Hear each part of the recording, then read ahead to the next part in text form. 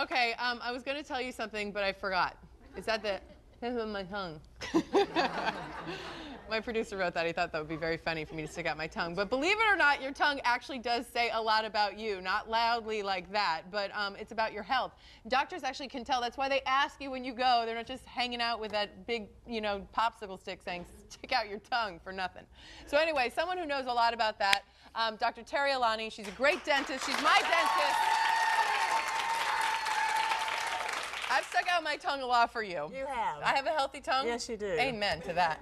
Okay, but there are some things, big indicators that we can look at right at our tongue. All we have to do is see that a couple of little things, and you're going to tell us it's kind of gross, but you know what? It's our bodies. We should know these things. Exactly. And when you go to the dentist and we tell you to stick out your tongue, we do it for a reason, because you can really detect a lot of deficiencies or whatever in your body from just the tongue. Okay, so a white tongue. White, pasty. I think we have a picture. It's not very attractive. Oh, wow. Girlfriend. That is actually known as thrush. I know you guys have heard of it. And basically what it's caused from is if you've been on antibiotics for a long time, your body will suppress the bacteria in your mouth, and then the yeast start to come up, and that is a yeast infection. It's a yeast infection on your tongue, yes. Oh. And it's easy to treat. You can treat it with a nystatin solution, which is prescribed by the dentist. It's an oral solution, and it'll go away in like 2 to 3 days. Okay. So that's good to know. Right. Because we don't want to walk around that. Things can get a little hairy with that, which is what our next tongue is about. A hairy tongue. That's. Oh, okay. Let's get out of that picture.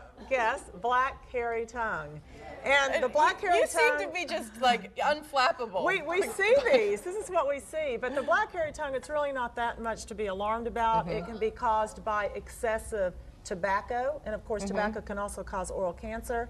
It can be caused by excessive coffee, drinking tea, and an interesting thing is Pepto-Bismol can cause it. Yes, I actually, one of our staff members got really sick, and she had a stomach virus. We kept giving her Imodium, and then I called the doctor. I said, "Oh my gosh, her tongue is green. What's going on?" Or black, or something like that. He said, "Oh, it's just the Imodium." It has bismuth in it, and that's what. Now, real simple solution is, of course, brush your tongue 2 to 3 times a day to get rid of it, and another one is to rinse with a mixture of hydrogen peroxide and water.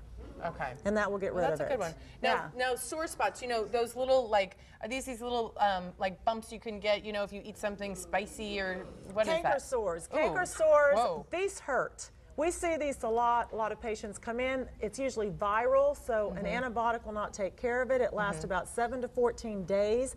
If it lasts longer, go see your dentist, because it can be oral cancer, and we have diagnosed that lately in our office. Oh, so if you see these areas that don't go away, they are caused, basically, if there's anything going on in your life, such as stress. Of course, we all have stress.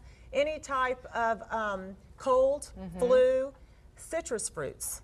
Citrus fruits can cause it, and they hurt. Yeah. So basically, you can take care of it with, we say salt water, or like Kenalog, Orabase, anything over the counter like that can take care of it, but they just go away on their own. Okay, so how many days? 7 to 14 days. Biting your tongue will also cause it. Oh. And they're viral. They're not bacterial, so there's nothing you can do. All right, just suffer through, and get rid of the stress. One other thing is something you need to look at. If you do get these canker sores, and a lot of people are predisposed genetically, stay away from SLS in the toothpaste. It's sodium lauryl sulfate. And you just want to stay away from that in spicy foods, because that will aggravate it. And you said citrus also. Citrus, yes. That can cause it and aggravate it at the same time.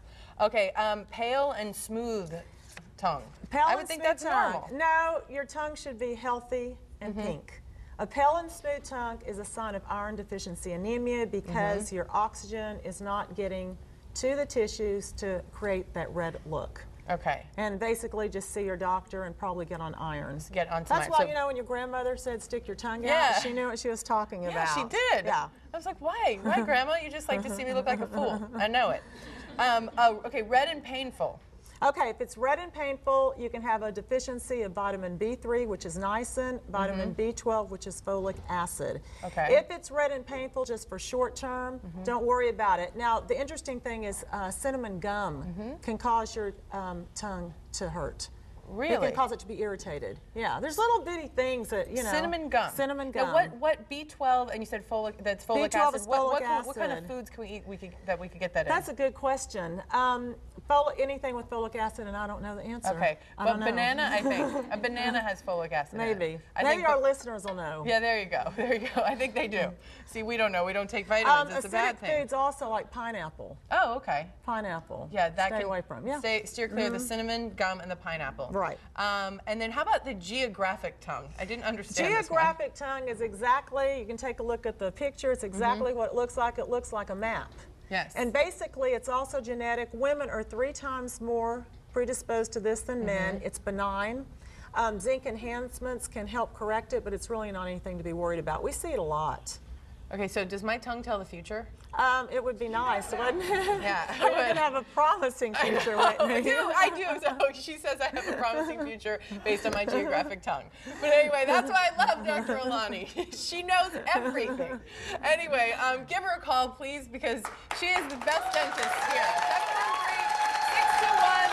713-621-5141, and even my tongue would tell you that.